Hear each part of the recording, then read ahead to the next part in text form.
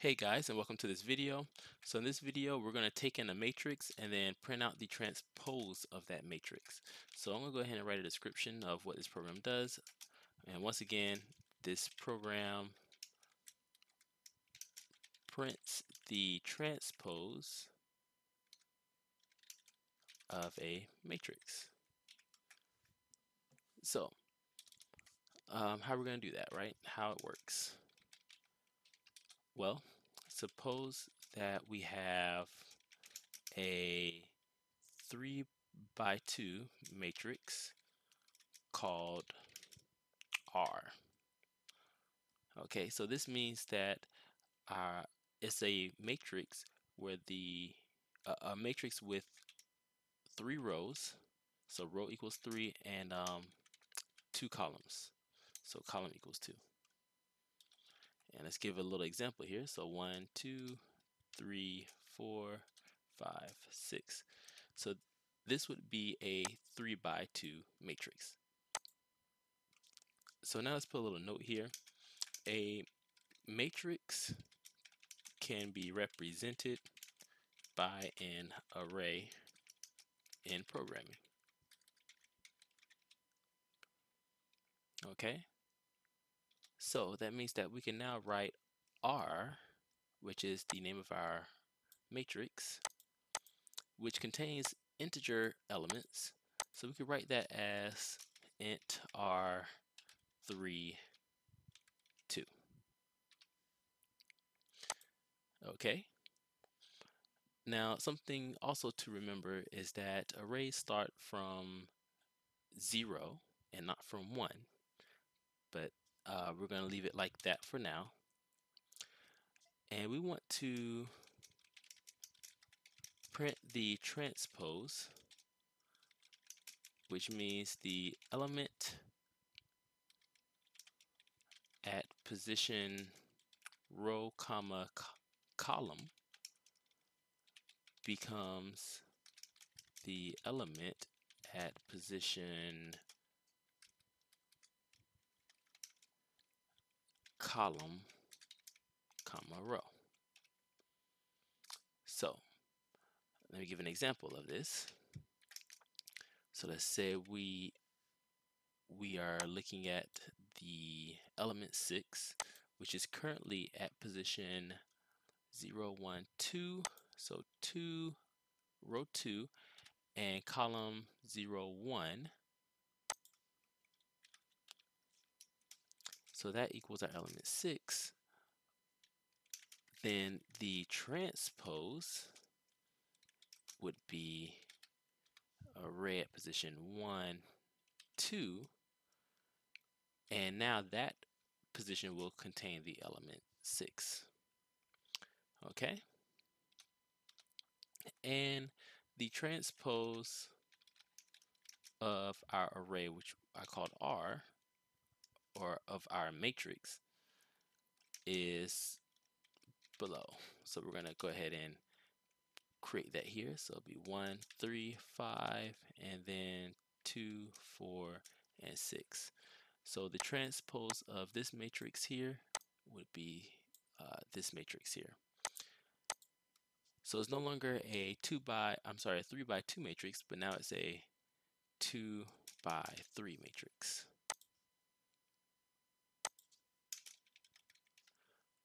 Okay, so let's go ahead and start coding this up a little bit. So first we're going to include our library stdio.h, and I think that's good enough for now. Let's go ahead and create our main function, return 0, and let's see, we're going to need our matrix. So I'm just going to call it A instead of R. Instead of the where do I have it up here? Instead of ARR, I'm just going to call it A. So it's going to be our matrix, and it's going to be size 10 by 10. So this will give us some wiggle room if we want to create a 3 by 2 matrix. I'm going to ask the user to enter the rows and columns of the matrix that we want to create.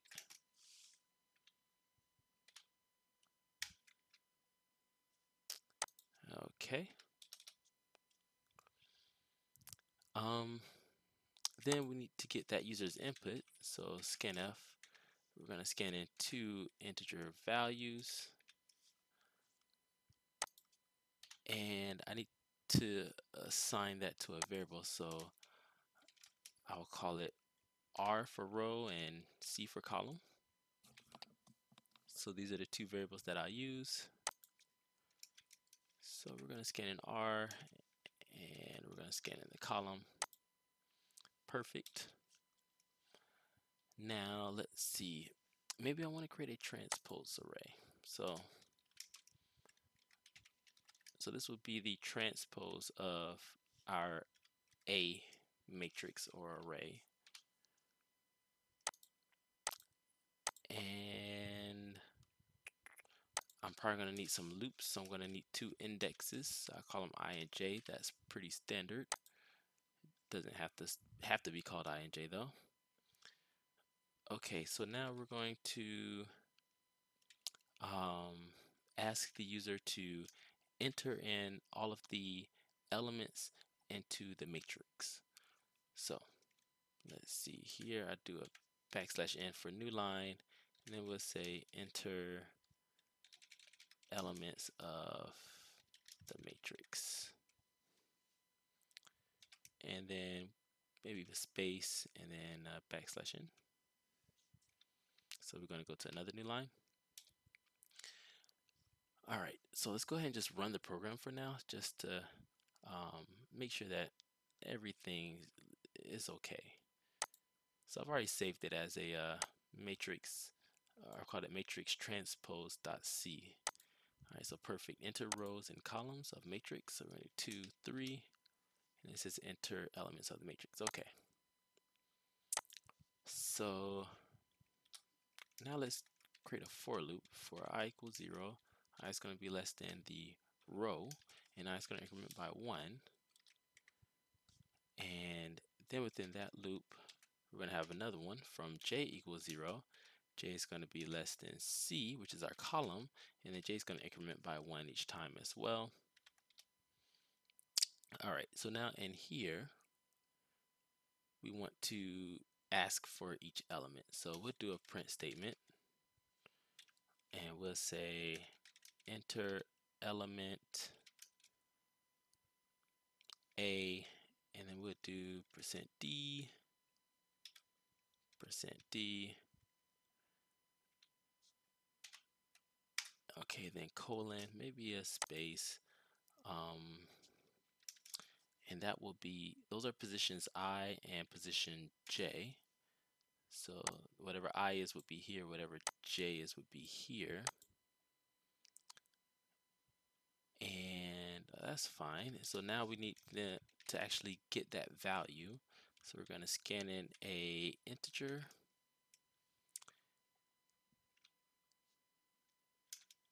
And at that position is where we're going to store it, at position IJ.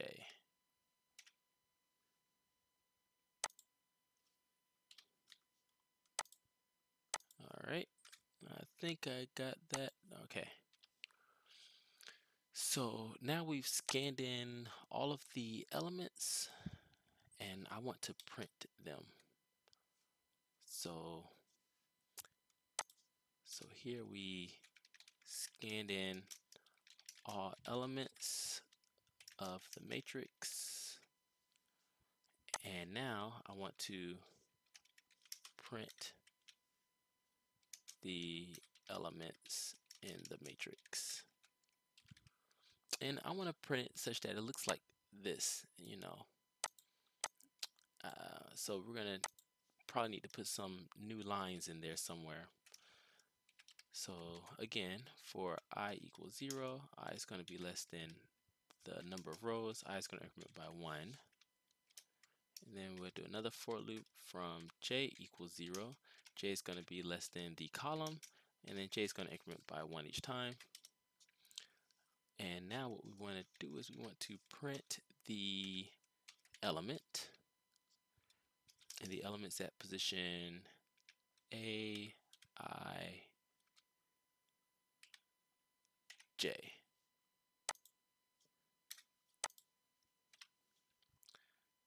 All right, and maybe I put a little space here so that the numbers don't bunch together, so we can have a little space like we have up top here. Okay, but I need to put a line somewhere as well.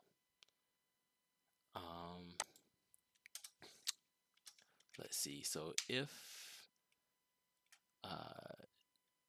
J equals C minus 1, then I will print a new line.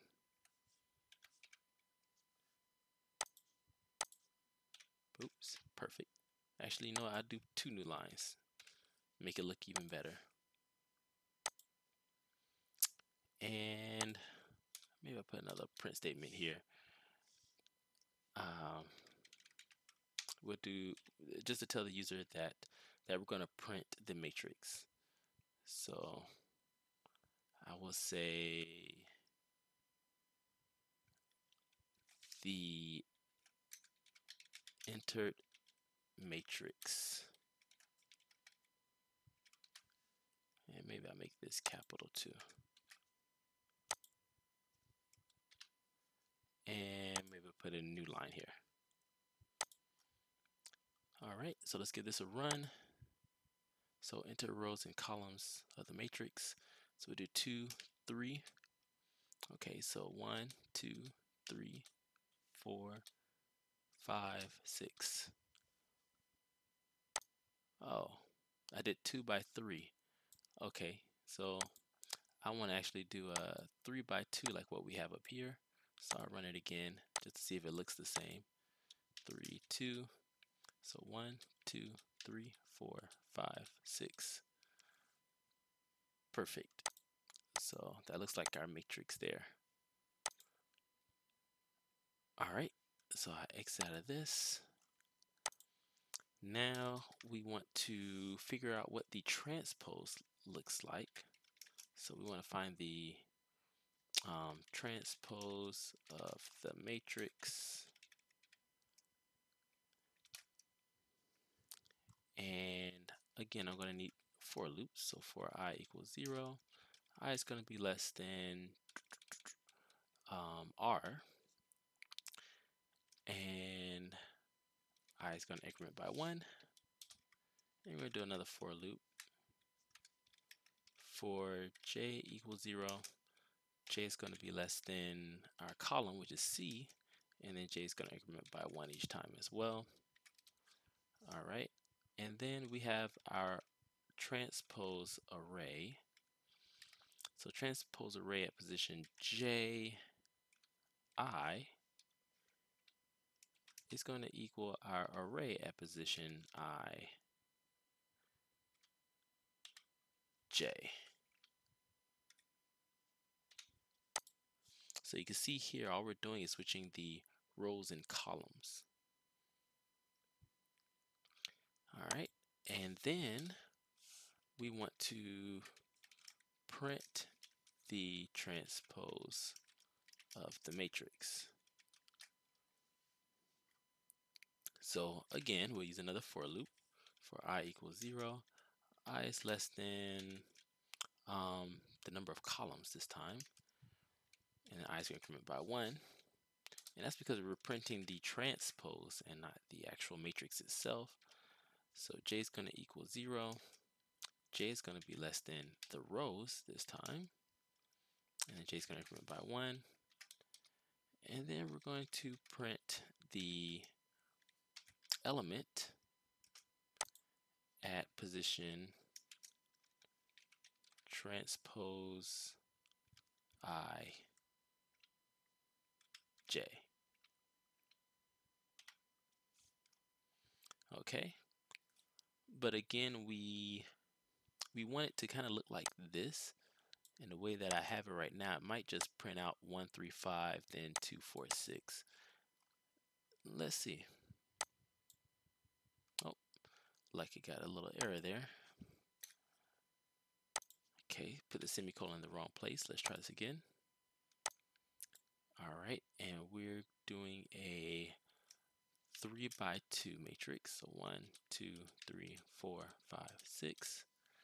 And yes, so it prints out 1, 3, 5, 2, 4, 6. So we need to put a space, a line here, a new line to make it look like a matrix. So we can do that by putting another if statement here. If j equals r minus 1, then we will print maybe 2 new lines. And let's see how it looks now. 3 by 2. So 1, 2, 3, 4, 5, 6. Oh, okay, that looks good. I want to tell the user though that this matrix here is the transpose. So I'm just going to do a little print statement somewhere like here.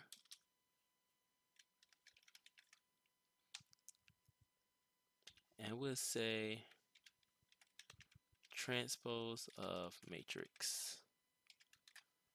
And then a new line there. I didn't put my semicolon. So let's go ahead and run this now. So 3 by 2, 1, 2, 3, 4, 5, 6. All right, and we see that we now get the transpose of the matrix 1, 3, 5, 2, 4, 6, just like we expected. All right, guys, so thank you. I want you guys to know if you need a bigger array, you just need to change these values here. You know, if you want something bigger than 100.